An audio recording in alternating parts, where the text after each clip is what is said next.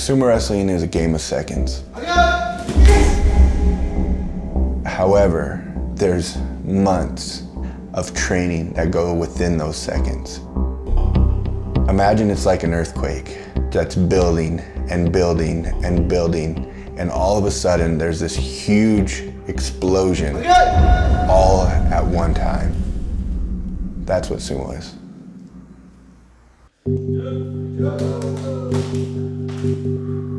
I'm really just a normal guy. I'm a husband, I'm a father of 3. I'm the director of technology for the County Office of Education. I'm also an American sumo wrestler. Sumo has a long history in Japan.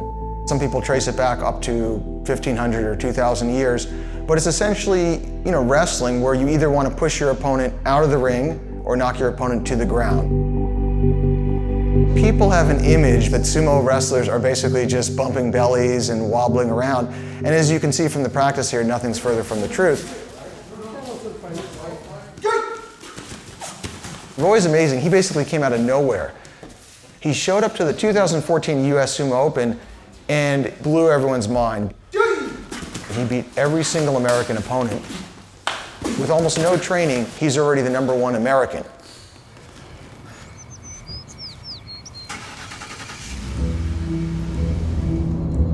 To be a competitive sumo wrestler, you need to train hard. Whether I'm stretching, whether I'm powerlifting, whether I'm working out with rocks, I'm always looking for the edge. The thing that really brought me to sumo was the fact that there was culture and sport all kind of mixed in one. It seemed like a perfect fit. For example, when you stomp the ground, you're ridding the area of bad spirits. And when you make your first clap, you're waking up the gods. He is a gentle giant and he doesn't want to hurt anybody, and sumo's great that way because, they're just trying to get each other out of the ring. They're not trying to knock each other out or really hurt one another.